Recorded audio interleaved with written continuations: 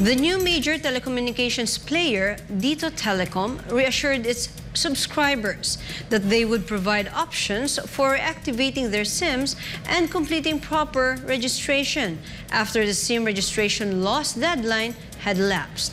MJ Mondihar is back for another news.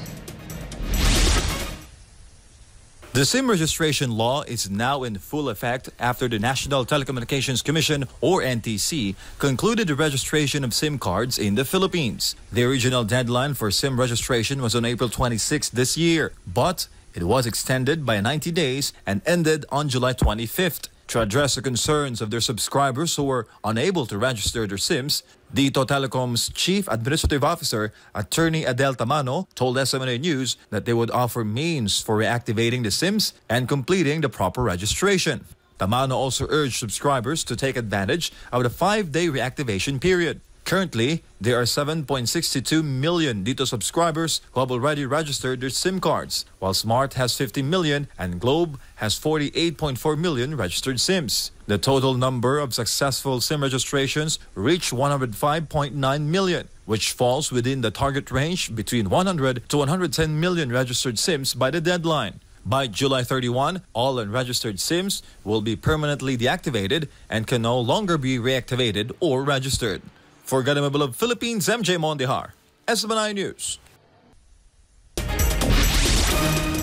President Ferdinand Bongbong Marcos Jr. congratulated the Philippine women's football team for their win against New Zealand. Here are the details in MJ Mondihar's report. Filipinos are all out cheering for Team Filipinas in the ongoing FIFA Women's World Cup 2023. And when the Pinay squad emerged victorious against New Zealand with a score of 1-0, our countrymen erupted in cheers.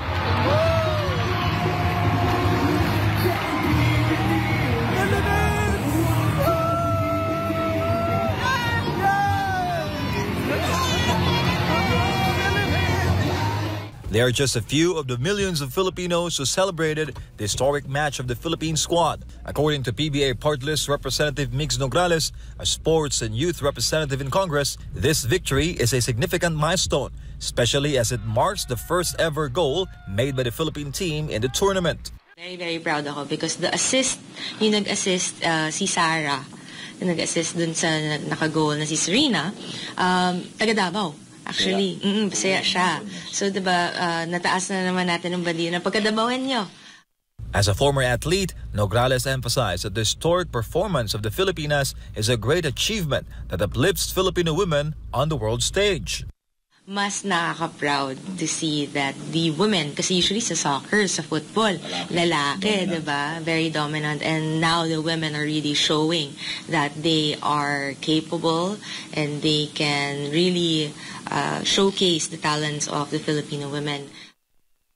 The Malacanang also lauded the success of the Philippines in the 2023 FIFA Women's World Cup. In an official post on Twitter, President Bongbong Marcos sent warm congratulations to the Philippine women's football team. However, according to Nograles, the president did not mention in his recent State of the Nation address the administration's plans for sports development. Despite that, Filipino athletes continue to reap success in various sports disciplines, including weightlifting superstar Hidalyn Diaz and pole vaulting superstar EJ Obiena. Nonetheless, Nograles said she is confident that the president will not neglect the nation's athletes.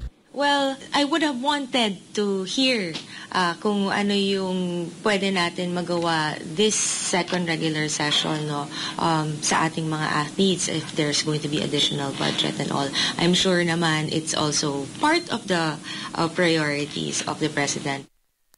In the upcoming budget season, Nograles expects the leadership of the House of Representatives to work together in advocating for the necessary funds for the athletes. For Ganamable of Philippines, MJ Mondihar, SMNI News. A congressman exposed the current state inside the new Bilibid prisons and the recently reported shootout on Tuesday night, July 25th. Here are the details in MJ Mondihar's report from the Congress. In a press conference at the House of Representatives, ACT-CIS Congressman Erwin Tulfo disclosed the information to receive from inside the New Bilibid prisons or NBP, particularly the reported shootout on Tuesday, July 25th. Tulfo said his sources within the Bilibid confirm that there was indeed a gunfight between two gangs using high-tech firearms. Yung aking source, kita niya dalawang pangkat nagbabarilan. Dito isang grupo, dito isang grupo. Nagpapalitan ng putok. Maririnig ninyo na mayroong pang automatic gunfire. So ibig sabihin, mayroong matataas na kalibre ng baril, hindi na sumpak, hindi na pugakak, hindi paltik, kundi talaga mga mukhang high-tech na mga baril. The congressman also mentioned that one person was killed in a shootout. 9 others were injured in an hour-long clash. The root cause of the violence was said to be linked to illegal drug activities. Tulfo pointed out that illegal practices inside the Bilibid have resurfaced, including drug-related issues. He was saying na ongoing pa rin yung activities even though there's a change of leadership. Ay may ongoing po tuloy-tuloy yung kalakaran ng droga, tuloy-tuloy po yung kalakaran ng mga illegal activities. Yung sinasabing binuwag na po yung kubol ay ongoing yung kubol ngayon. Recently, conjugal visits inside Bilibid were extended to 1 week, but for Congressman Tulfo, such extensions were too much. Reports also emerged regarding inmates in the maximum security compound ordering food for delivery and using online shopping platforms to have items delivered inside the prison. In response to these revelations, Tulfo filed House Resolution number 1136 to investigate the situation inside the prison, and this includes the disturbing issue of an inmate who was found dead inside a septic tank in Bilibid. The missing inmate was identified as Michael Cataroja, who had a case of violating the anti-fencing law.